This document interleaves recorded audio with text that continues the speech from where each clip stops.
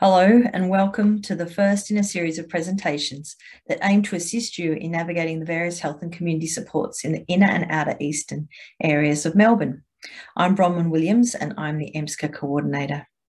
And as the EMSCA coordinator, I'm part of a group called the Eastern Regional Coordinators, and I'll tell you a bit about them in a moment. But firstly, the Eastern Regional Coordinators acknowledge the Australian Aboriginal and Torres Strait Islander peoples of this nation. We acknowledge the traditional custodians of the lands on which we are located and where we conduct our business. We pay our respects to ancestors and elders past and present, and we're committed to honouring Australian Aboriginal and Torres Strait Islander peoples' unique cultural and spiritual relationships to the land, waters and seas and their rich contribution to society. The Eastern Navigation Resource is developed to provide a resource for workers across inner and outer eastern Melbourne to navigate the various health and community support sectors for the benefit of the people, the consumers and carers and their families that they work with. The objective is for people within these areas of Melbourne to be provided with a more seamless journey to the right supports to meet their individual needs and experience warmer support pathways. This guide aims to support appropriate referrals for people. The guide covers the inner and outer eastern areas of Melbourne and is focused on orienting staff to the available health and community service sectors.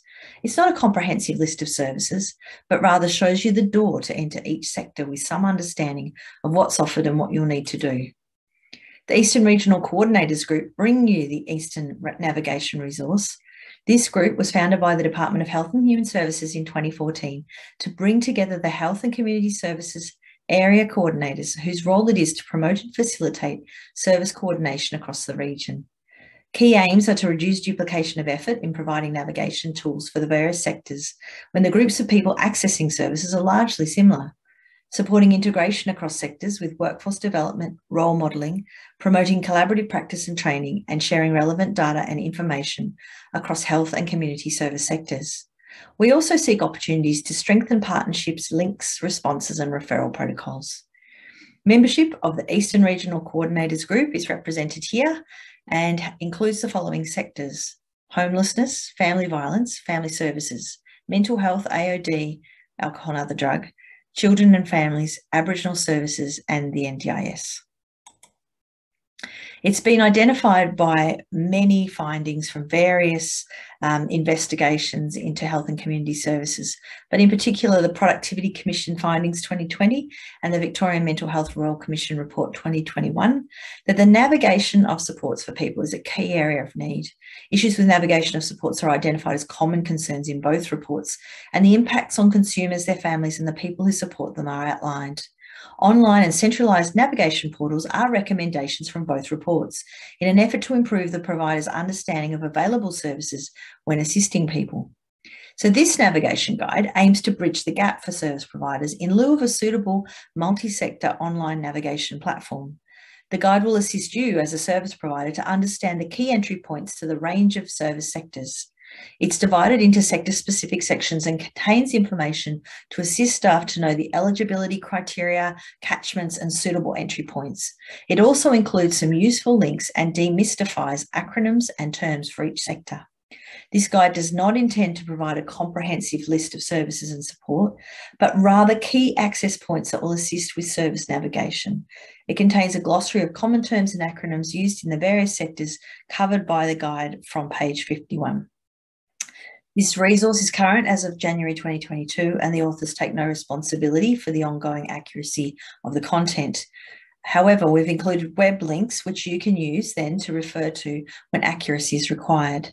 So the next update to this resource will occur this year to include Aboriginal and Torres Strait Islander supports, community legal services, culturally and linguistically diverse and migrant support information. In this session on mental health supports, you will learn how to decide which type of mental health support may be useful to people and how to effectively access them. I'll be referring to information contained in pages 39 to 47 of the Eastern Navigation Resource. But first, a bit of historical context. Many of you will be familiar with the changes to mental health services over the past 30 years or so, including deinstitutionalisation. But for those of you who are not, this represents the shift from a one-stop shop institutionalised care for people with mental illness to community-based mental health supports. This is somewhat simplified, of course, and focused on tertiary supports. However, this picture illustrates the system change that have identified the need for coordination of supports over time. So you can see that it's become increasingly complex to navigate the mental health service sector. And we can see between 1988 and 2013, we had the clinical mental health services working alongside what we used to call psychiatric disability rehabilitation support services. And those two areas of service provision were necessary because most people were living in the community in those years. And then we started to prepare for the roll-in of the NDIS, and there was a massive reform of the mental health community support sector. So we now see that in this present day, we have the NDIS for people with psychosocial support needs, clinical mental health services, stepped care, and also a variety of other psychosocial supports. So we're now in the midst of the most significant development in mental health care since deinstitutionalisation in the 90s.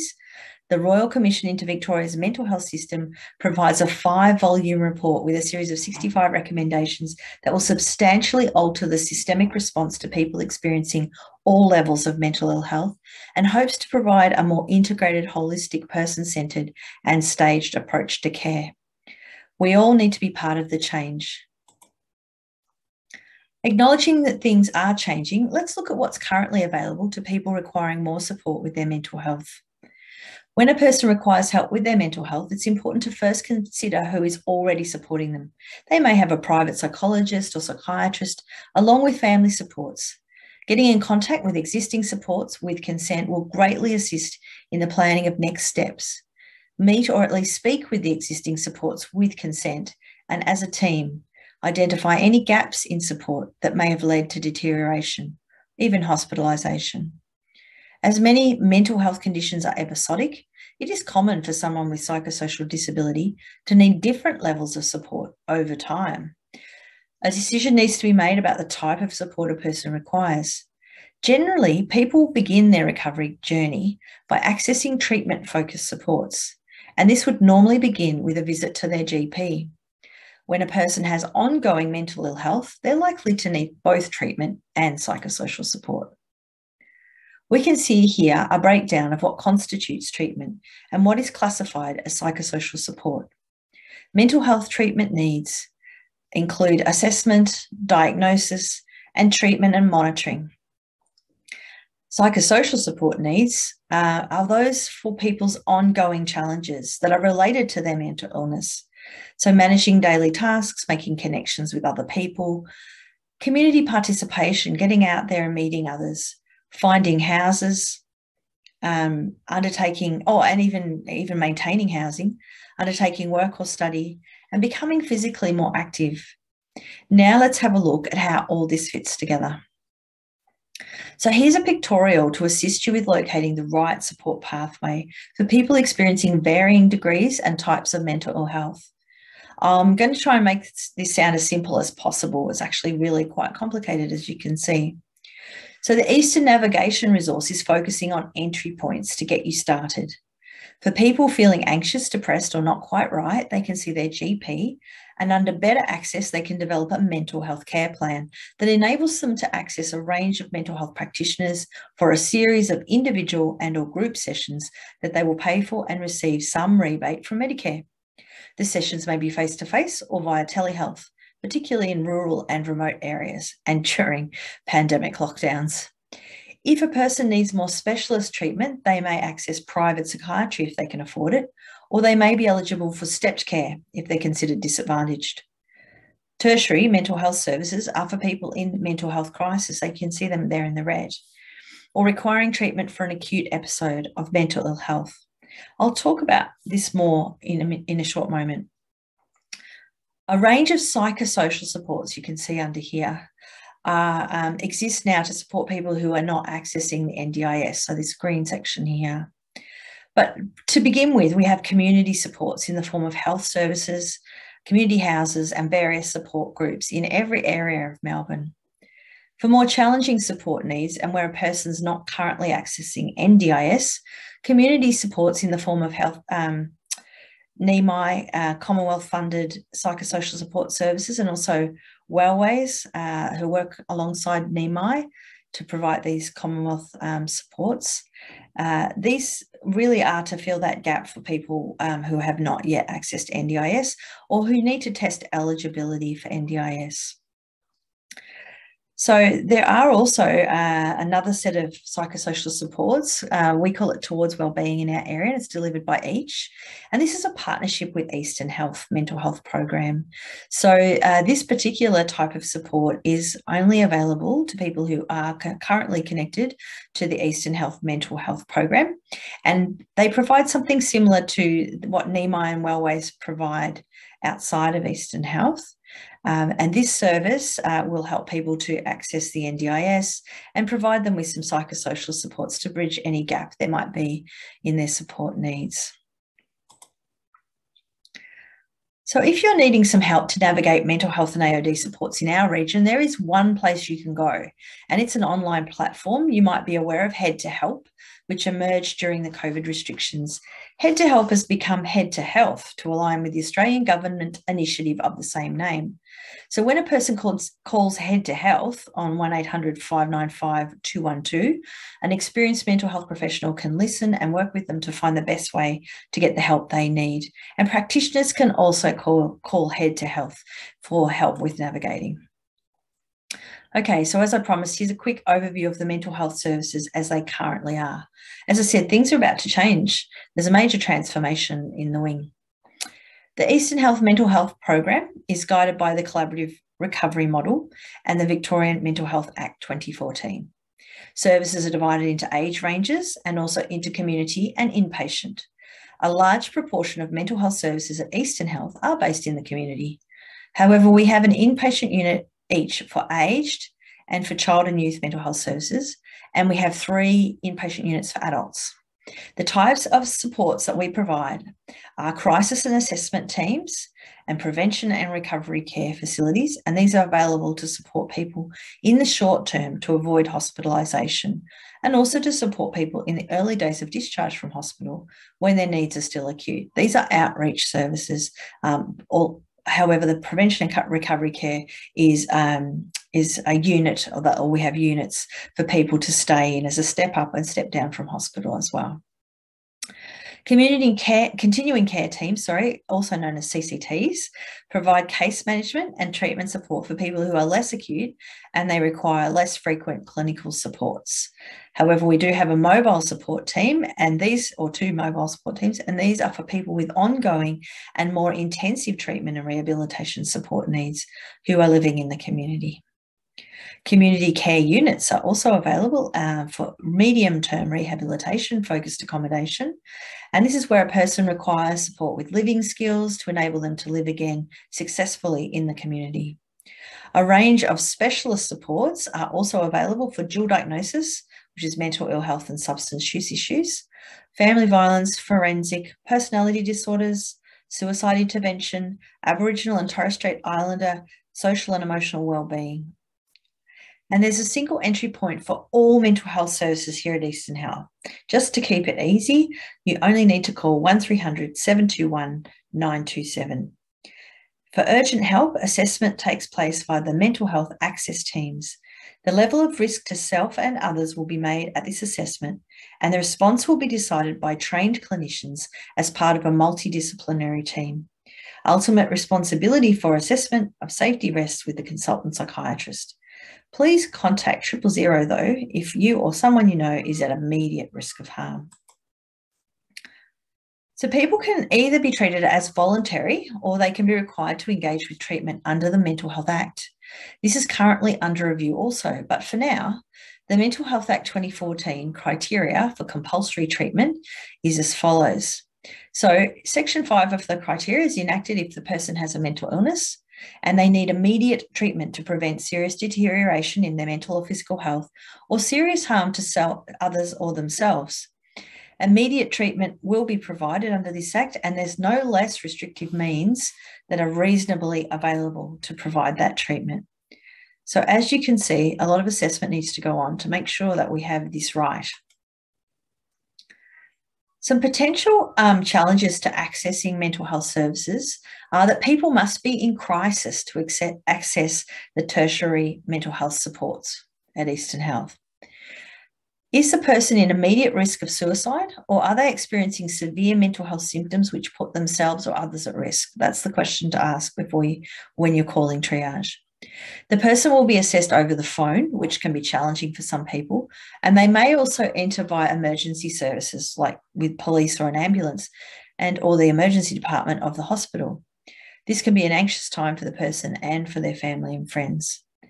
Information for contacting mental health triage I've already provided you with, so that 1300 721 927. When you call, provide detail regarding the person's name, their current address, their phone number, and their date of birth if you know these things. Be clear about your observations of the person and or any specific information gathered about the situation from carers. Use mental health assessment terminology when you can, and state why you require the assistance of mental health services at this time. So why now? It's really important to describe the safety issues accurately. So remember the SLAP to describe the risk of harm. Specificity. How specific is the plan? The more specific the details relate, the higher the degree of the present risk. Lethality. How lethal is the proposed method? How quickly could the person die if the plan is implemented? The greater the level of lethality, the greater the risk. Availability. How available is the proposed method? If the tool to be used is readily available, the level of suicide risk is greater. Proximity. What is the proximity of helping resources? Generally, the greater the distance the person is from helping resources, if the plan were implemented, the greater the degree of risk. And what are the person's current supports? For example, family, friends, services, networks. Consider whether emergency services or police or ambulance are a more appropriate point of contact, and be prepared to pursue support if the client is assessed as high risk by your organisation's risk assessment method and you don't have any other source of adequate support to maintain their safety or the safety of others. And this may involve a call to 000. Make sure you document your conversations and your plans. Okay, so moving along to psychosocial supports. There are 3 main ways to access psychosocial supports for people in Eastern Melbourne. See the figure B for navigation information in the guide. The NDIS provides plan support for people with significant disability resulting from their mental illness. There's a process involved in testing eligibility and then setting up a plan of supports, and this can take some time. Additionally, not everyone who applies for NDIS will be found eligible. For these reasons, there are Commonwealth and state-funded psychosocial supports to meet people's needs whilst they're testing eligibility and setting up their plan, and also for people who do not yet qualify for the scheme. There are 2 main types of alternative psychosocial supports as follows. For people who are not currently with Eastern Health Mental Health Case Management or the NDIS, as I mentioned earlier in the larger diagram, in that green section, there are Commonwealth government-funded program called the National Psychosocial Support Measure, and it's provided by NEMI National and Wellways, and is funded under the Eastern Melbourne PHN, or auspiced under the Eastern Melbourne PHN. This provides up to 12 months of support for people of all ages who are not currently accessing NDIS, but please note that they may have met the NDIS eligibility, but don't yet have their funded supports in place. Testing NDIS eligibility is a key function of this support service. For people who are with Eastern Health Mental Health Case Management, the Victorian Government has funded the Early Intervention Psychosocial Support Response, or EIPSA, to enable people to access psychosocial supports when they are either found ineligible for NDIS or not yet ready to apply. So similar to the psychosocial support measure, but this service is provided by each and only for Eastern Health Case Managed clients. It provides up to 12 months of support to people who are between 16 and 65 years of age, and testing NDIS eligibility, once again, is a key function of that support service. And this map is in the guide and can be used to navigate to the correct supports. If you need help deciding which support might be appropriate, you can also simply contact Head to Health, as I mentioned earlier. To join the NDIS, people need to meet access requirements. So I just want to talk a little bit about that. This includes the scheme being available in their area, their age, their residency status, and the nature of the disability. Now, if the NDIS is across all areas now, the age needs to be somewhere between 0 and 65 years. People need to live in Australia and have Australian residency. And they need support from a person because of a permanent and significant disability. They might need special equipment because of a permanent and significant disability, and they need some supports now to reduce future needs. Psychosocial disability is a term we use to describe a disability that might arise from a mental health issue. And not everyone who has a mental health condition will have a psychosocial disability, but for people who do, it can be severe, long-standing, and impact on their recovery. People with a disability as a result of their mental health condition may qualify for the NDIS. So the types of supports that the NDIS might fund for participants includes, daily personnel activity support, transport to enable participation in the community, in social, economic, and daily life activities. It might support workplaces to allow participants to successfully get or keep employment.